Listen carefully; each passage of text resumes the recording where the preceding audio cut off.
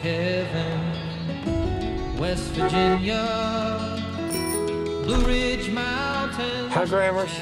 What are you doing here? Your grandma tells me her grandson's some fancy environment lawyer down in Cincinnati. I am a corporate defense attorney. So? I defend chemical companies.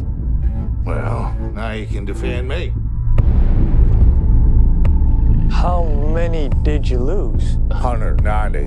190 cows. You tell me nothing's wrong here. It's a small matter for a family friend. Help a guy who needs it.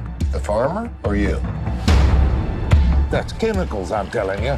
I'm seeing documents I don't understand. They're hiding something. That chemical. What if you drank it? Drank it? It's like saying, what if I swallowed a tire?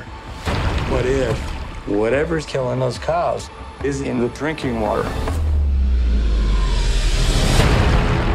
At DuPont, better living through chemistry. It's our DNA.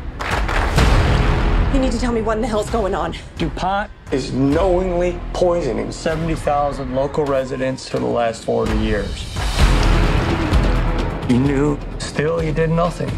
You want to flush your career down the toilet for some cowhand?